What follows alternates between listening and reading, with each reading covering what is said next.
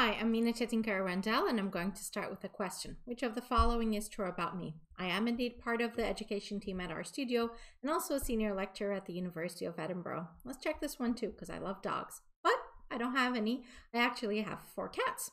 I'm going to uncheck that one and submit my answer. And one more tidbit about me, I love R. So where are we today? Enrollments in stats and data science courses are increasing, and these courses are getting more and more computational, which are both great. But providing timely and meaningful feedback at scale is hard, and especially so with fully online delivery of courses.